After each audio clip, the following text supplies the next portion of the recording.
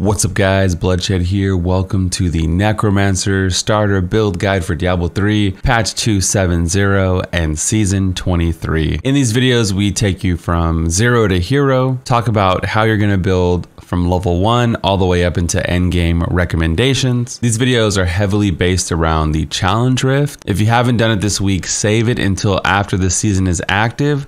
That way you can complete your challenge rift. It's really easy on North America. It's a rapid fire Natalia build. All you literally do is spam Rain of Vengeance and hold down rapid fire and win. And you get a juicy bag of materials. It's like 5 million gold, some Death's Breath. You can roll blood shards. You get a lot, like a little welcome package every single season. As long as you save your damn challenge rift cash, guys. You can see I completed it here, but this was on my second alt account. We won't talk about this guy right here. We'll keep it on the DL. Before we get started, if you could leave a quick like on the video, it helps me immensely. Also, don't forget I have a full website with all my push builds on it. We even have a section for key farming, solo paragon farming, bounties / low GR. Since they're similar builds, you want to level up your low level gems or you want to run speed bounties, these are the builds for you. And then of course starter builds, which is coming soon. We're filming it right now. Just head over to bloodshed.com if you need any other builds. We're going to start this off with level 1 blood shard recommendations. Some people still do ask me why they roll at level 1. Well, it's because if you roll at 70, for instance, with belts, look at all these options in the item pool that are available. But if you were to roll belts at, say, level 1, the options go down considerably. We're talking about level 1 Necromancer recommendations. You got to go gloves here. Incredible damage increase, a stacking multiplier, plus they buffed the base damage of Corpse Explosion in the last year. This definitely does favor blasting rifts or doing high level cursed chests. Although you can cast Corpse Explosion at a range and chain mobs together like a massacre bonus, it does work decently well. It definitely favors like high levels, like on softcore when you bump up the difficulty and really get to kick the rifts. But after you get these, you definitely can go for the pox faults for extra badassery. We did put a video out yesterday on the pox fault leveling method, but you can use this concept with any legendary you have. So these are my 2 early game recommendations for Necromancer. Remember, because we're good boys and girls, we saved our challenge of cash. You're also able to unlock your blacksmith to max level at level 1. As soon as you log in the season, open up that challenge of cash, you can train your skills all the way to max and craft a level 70 item. For Necromancer, you're gonna do 2-handed scythes, because all 4 options are insanely good for the build. I would say the 2 outliers here are Relena's and NAYR's as they synergize with the Rathma set, which we're definitely going to go over this set today. But the BLUDDTIDE blade creates corpses for Corpse Explosion, and then so does the Bone Spear. It boosts your single target damage against like those pesky Rift Guardians, or just in general. It creates more corpses, so then you can spam Corpse Explosion even further. The only reason why I like NAYR's and Relena's the most is because they both synergize with that 6-piece Rathma to give you that early game boost. I actually use NAYR's in my Rathma push build, so again, I have all the builds on the website. No matter which one you get, I'm gonna show you a starter build with all 4 of the weapons. So you're good to go, taken care of. Necromancer has an incredible start because of the reduced RNG on weapons, similar to how Demon Hunter only has 2 possible daggers and things like that. For your leveling skills, I really like to use bone spikes to try to keep up my massacre bonuses if you're doing that. If you're doing rifts, you can use whatever skill you want, like Bone Spear, just to pop a corpse, and then use Corpse Explosion on top of that. You get Corpse Explosion really, really early. So if you do get the gloves, running at level 1 to get the cube is super important, because then you can get that multiplier right away. Some classes don't even get their skills till like level 30-ish. So it's awesome that Necro gets that big damage bonus right in the beginning of the game. I always use skeletons as they're like just free DPS across the board. Siphon Blood can have a small channel time, so using Bone Spike for that Massacre and Bone Spear, these 2 in tandem are really good together. And when you get Golem, it creates corpses. I believe the base rune does create about 4 corpses, or 5 corpses, sorry. And then Flesh Golem creates 8 corpses. So now you have an on-demand corpse button if you're on the Rift Guardian with no ads.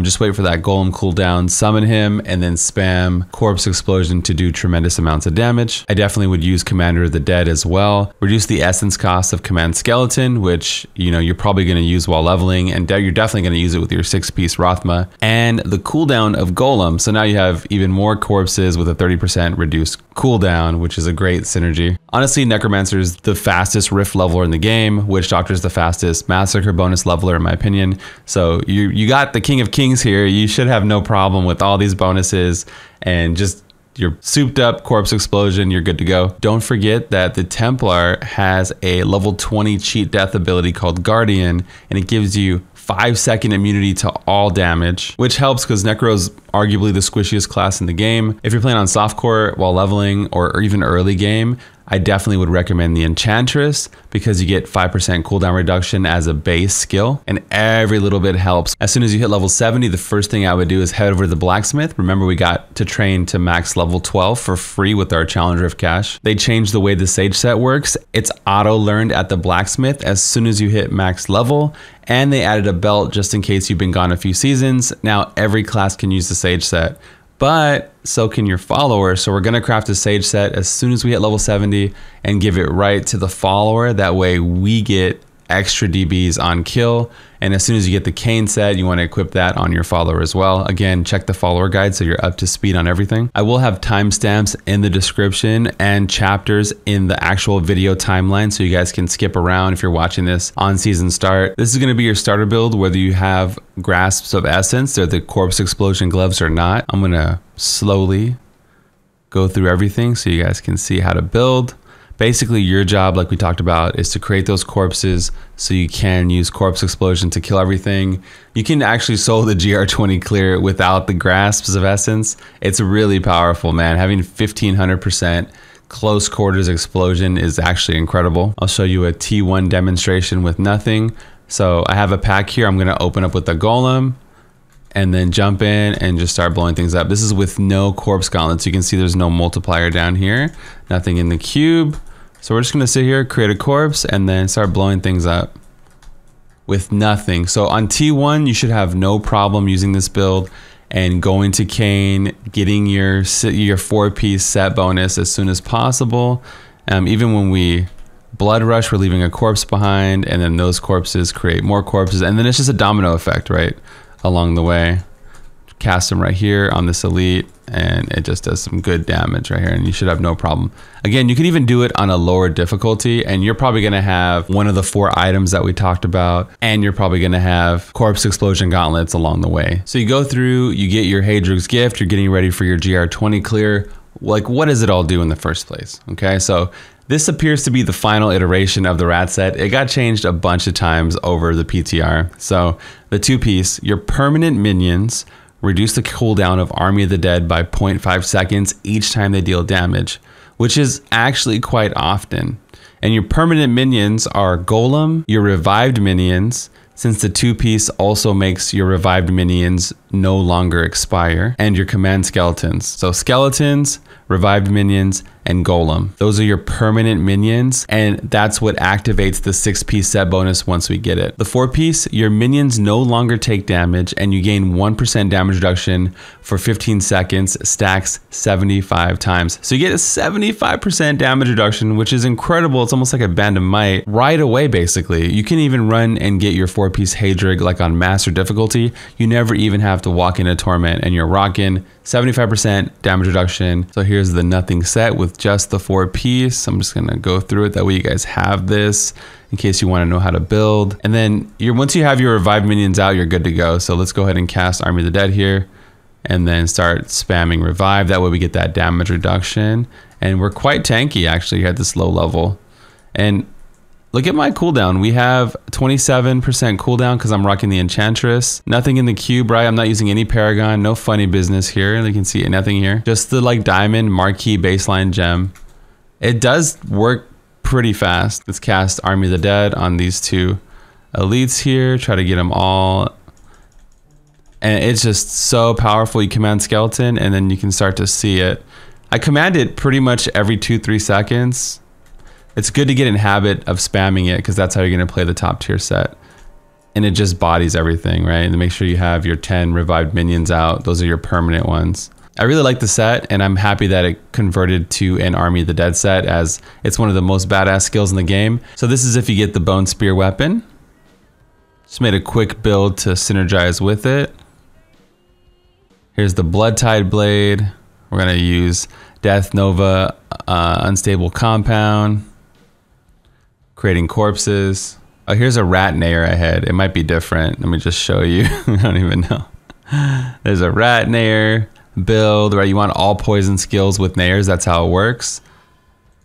Here's the SHADOWHOOK version. So this time you want max essence. So it shows that with the Paragon. And then you want to make sure you have max essence on your weapons to get that extra juice. So here's the 6-piece starter build. And again, we have like nothing in the cube that's going to affect testing. All baseline gems, no legendary gems, no Paragon, nothing like that. Not even the corpse gauntlets or nothing, right? So I'm going to jump into something crazy like a T10 would work. Let's just do T9 right here out the gate. It might be a little tough to get your revive minions right away, but you want to try to find a pile and then just immediately try to get those revive minions rolling in. We're at 4. So remember, that's our damage reduction. I even have Decrepify here to lower the cooldown, so we have more Army of the Dead. Once I get my minions, I'll be okay. So we're at 10 minions, we're good. And then again, you want to spam Command Skeleton, spam a Decrepify for the cooldown. We're using like a borrowed time rune to give us more cooldown, and then Army of the Dead. And that's it. That's why I even have it on right click.